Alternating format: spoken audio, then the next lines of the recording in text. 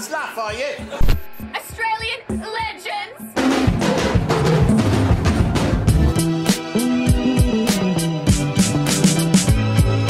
Hey! Sir, can you knock? What's up, everyone? I'm Adam, this is FWCI, and we're gonna watch Brewstew, Bad Landlord. This should be fun, because the relationship between a tenant and a landlord is a very strenuous one at times. You can get good landlords, don't get me wrong, but when somebody has some sort of control over the place that you live, and where you sleep, and where you go for privacy, it can get a little bit testy. Some years ago, I worked for a rental authority. So my job was to take phone calls from tenants and landlords about their dispute, you know, not with each other, but like their dispute with whoever their tenant or landlord is. And the crazy shit that you would hear from both sides, to be completely honest, was just absolutely amazing. It was such a, working there was really like, it kind of satisfied this like gossip tendency, not like to like share this information, like specific information with people, but just like hearing people's dirty laundry. it was a lot of fun, I'm not gonna lie. So I know that tenants can be terrible, and I know that landlords can also be terrible as well. So we're gonna jump into it. By the way, patreon.com/FWCI if you want to support the channel a bit further. Patreon.com/Brewstew if you want to support the man himself. Ladies and gentlemen, this is Brewstew, Bad Landlord. All right. Now, I don't know if you've ever had the privilege of renting a house from a local slumlord before, but, well, it's not as fun as it sounds. Now, most of you know that me and my friend Brewer lived in a crap-hole duplex way back in the day. I've only told 4,000 stories about it. Wow. You know what? Have I reacted to being broke? I don't think I have. But I'm pretty sure I've reacted to all the other videos there.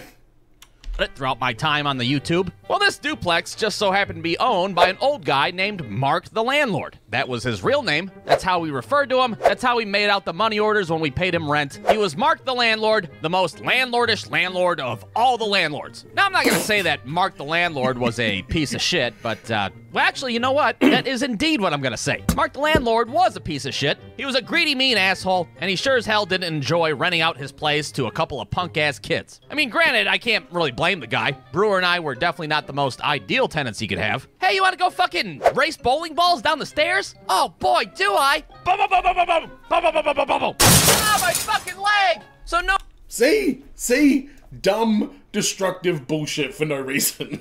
Mark the Landlord, so far, I'm on your side. We'll see how this goes. Knowing that we were indeed incompetent assholes, Mark the Landlord was always trying to stop by, spur of the moment, to make sure we weren't trashing the place. Now, you might be not allowed to fucking do that. Gotta give them notice. There's a form and everything. Mark the Landlord, you're losing me. By the way, why have we got Willem Dafoe in the back there?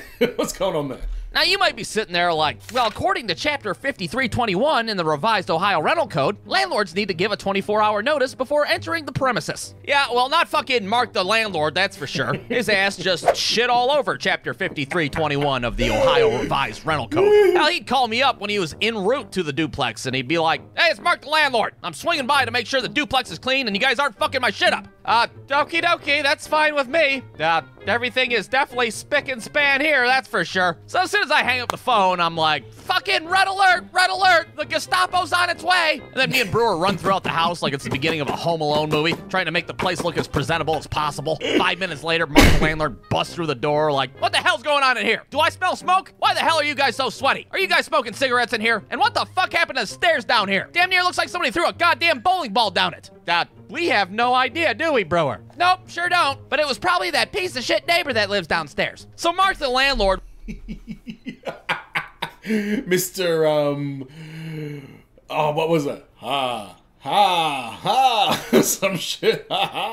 What's fucked about this is even if the landlord does decide to start showing up unannounced, the only thing you can do is try and like physically say that, you know, I'm not letting you in, and then call the police if he starts entering, because at that point he is legally in the wrong. But then you just pissed off the landlord, and now you're not gonna have a house because the landlord's gonna, like, you know, jack up the rent when your lease renewal comes up, or some kind of bullshit tactic to like get you out of the house. And even if you like dispute it and you take it to all the like government bodies and stuff like that, the best you can hope for is to be like excused from your lease anyway, which at that point it seems like that's what the landlord wants. So he's kind of winning. It's a fucked up situation.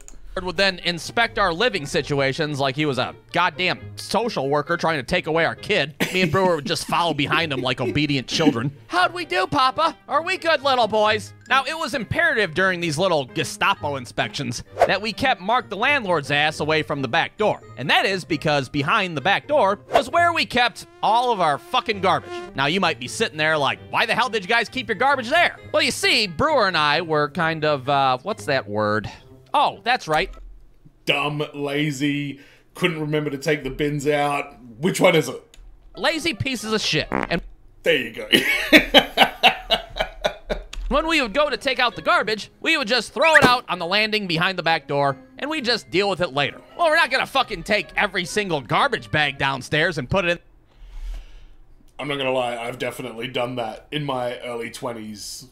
That exact thing. Just chuck it out the back door because I lived like on the second level instead of taking it downstairs. I hear you on that one. In the garbage can? What are we, fucking training for the Iron Man competition? Well, lo and behold, the nightmare scenario happens one day when Mark the landlord's over inspecting our shit. All of a sudden, abruptly, he's just like, well, I guess the place looks good enough, so I can't evict you assholes yet. I'll just head out the back door. See you later. All right then, Mark, you piece of shit. You have a good day. We'll see you next time. Wait a minute, the back door? Oh, god damn it, don't go out the back door. This dude opens the back door, and what he sees is not only a week's worth of garbage out there, but 2 weeks of garbage out there because we forgot about fucking garbage day the week prior.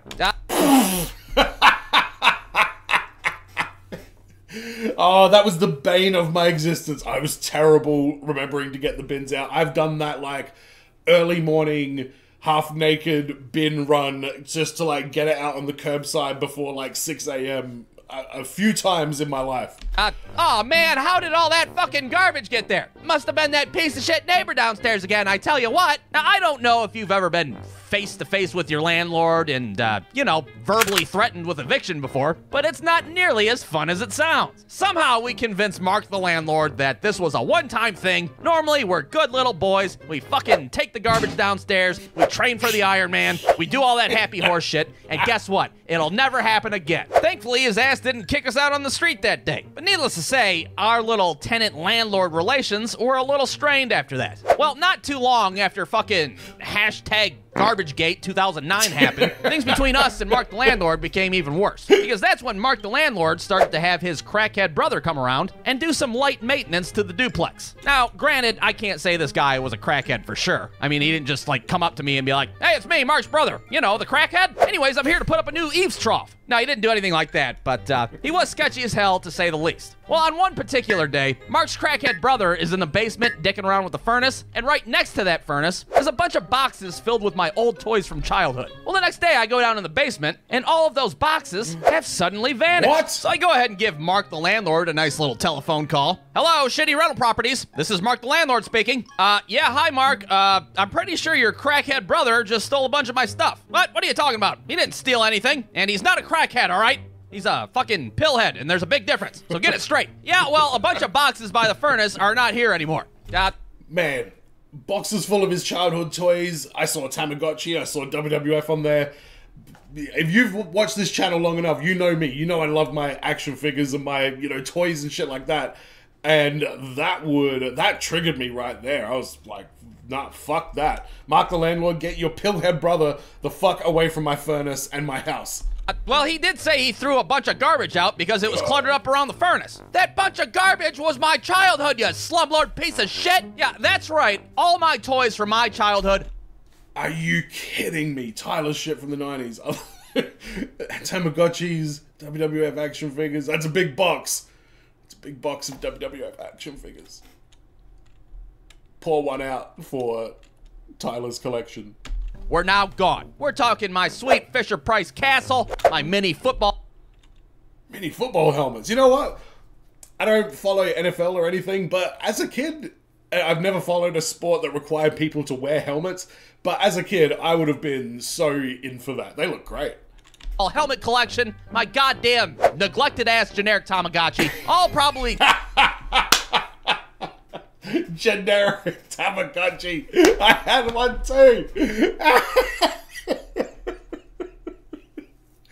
Alright, weird side tangent. I called mine Yakless Toast because That's a lyric that I thought was in a Warren G song, and I don't know why I just called it that. Regulating state to state, coast to coast. It's all about the collard greens. Yak, let's toast. I wrote white out on there, like liquid paper, and wrote Yakless Toast on there, and it was like a cheap budget one from a place called Cunningham's Warehouse. Taken to a pawn shop somewhere so Mark's crackhead brother could get his next fix. Hey, how much can I get for this Tootie from the Facts of Life lunchbox? Oh, fuck, dude, I don't know, $1.50? You got a deal. Well, after that fiasco, me and Brewer start thinking maybe it's time to move out of the duplex and onto greener pastures. Surely we can find a better fucking rental agreement somewhere with some nicer stipulations. Stipulation 1, Gestapo inspections whenever I want. Stipulation 2, my pillhead brother can have what he wants. Stipulation 3, no Ouija boards.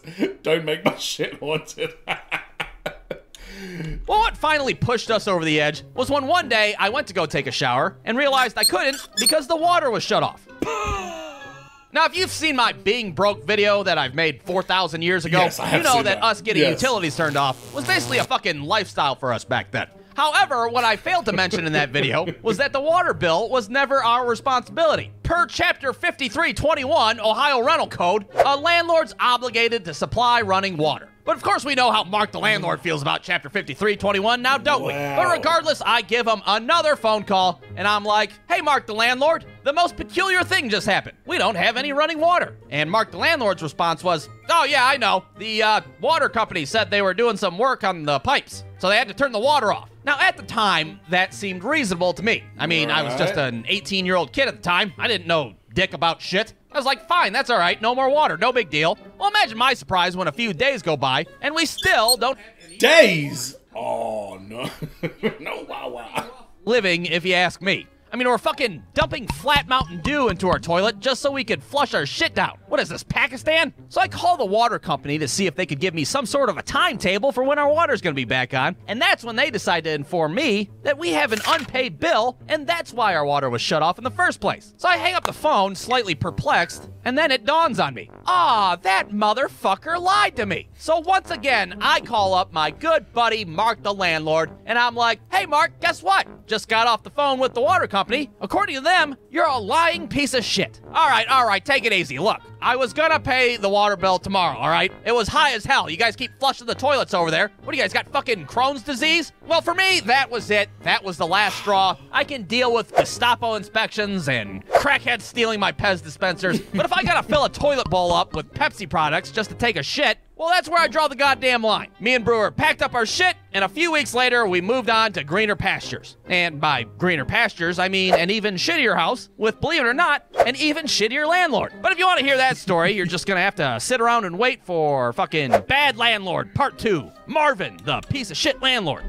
Bad Landlord Part 2. Mark the POS landlord with special guest, a real-life pillhead. Because that is an entire separate story. The end. Wow, I feel for him on that one. Two bad landlords, that's not good. So I had a landlord once who did a whole bunch of renovations on like an entire apartment block that I don't think he was qualified to do.